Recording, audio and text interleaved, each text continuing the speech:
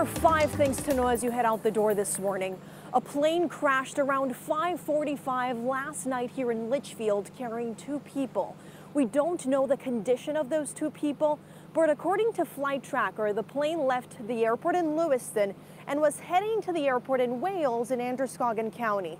We will keep you updated on air and online as we get more information. A man from Portland convicted of manslaughter is trying to get a new trial. Back in 2020, Mark Cardilli Jr. was sentenced to 7.5 years for shooting and killing Isaac Muse back in 2019. Now, a justice on the Maine Superior Court did grant Cardilli's request for a post-conviction review. Cardilli did admit to killing Muse, but says he did it in self-defense. Cardilli claims he didn't get a fair trial because his counsel did not properly argue for self-defense. Prosecutors argued that Muse was not an intruder and was not armed at the time of the shooting. Police now say a body found in Caribou over the weekend was that of a woman from South Portland. The medical examiner identified the woman as Sonia Knight. Her body was found in Otter Brook on Saturday. Police say she was reported missing from South Portland in July, but they have not said how she died.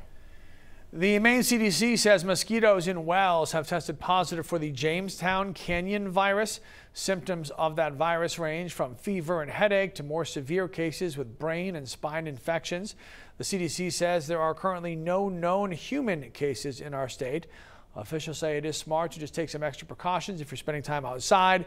Things like bug spray, long pants and sleeves, and keeping screens on any open windows or doors. And the Portland Sea Dogs are expecting to welcome their 11 millionth fan soon. It's expected to happen during the current home series, which goes through Sunday. The lucky fan will get a prize package, including a special jersey and various gift cards, and also the chance to throw out the first pitch before the game. Before the homestand, which started yesterday, the Sea Dogs were a little more than 35,000 fans short of the milestone.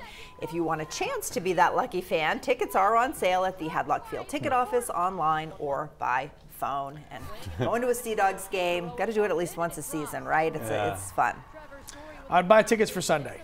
Yeah. If they were 35 away and they have on the 6th day, if they average about 5,000–6,000 a game, then Sunday could be the day. So. Yeah, that's going to be exciting. That's going to create a little buzz really around the fun. park. Yeah, you know? it's super fun. Yeah, it's good. Walking in. And Sunday sounds like a pretty good day for a baseball game. Sunday's fine. Yeah. Sunday's fine. There's a 7-day forecast. These next 2 days are gorgeous. We'll keep the good streak going. Sunshine, a lot of it. 70s over the weekend. We're still going to have a few scattered showers around after that rain on Friday. So it's not a perfect weekend, but it's better than Friday, and a lot of the time it won't be raining. All right? Boy, that's the bar this summer. It really is. It really is, but the rest of those days on the bookends sound good. See you after Labor Day, everyone. Oh, you're out? Yeah, I'm out. Enjoy.